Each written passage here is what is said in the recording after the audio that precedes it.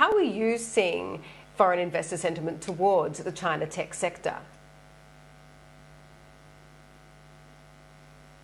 Well, definitely people looking at it with eyes wide open and aware of the fact that even though we've had a lot of the regulatory actions completed and signals that most of it may be behind it from at least some of the government bodies, there are multiple government bodies that are relevant to these companies. So even if the financial regulator states that everything is now behind us, that doesn't mean they speak for all of the relevant regulators. So we've reached a higher level of regulation, and technology will continue to advance, and we should expect further refinements of the policy approach, but likely nothing like the major movements we saw over the last couple of years in terms of the speed and frequency.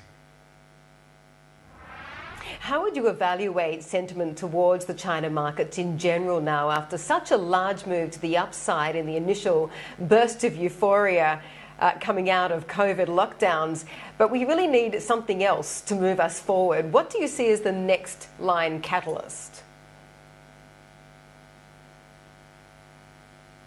Well, one thing to consider is we just had this government meeting 3 days ago during which they discussed the priorities for this year, and common prosperity is not listed among them, which has, of course, been prominent in recent years. And the focus is basically getting consumption back on track, the real estate sector back on track, supply chains, and reducing China's reliance on the outside world.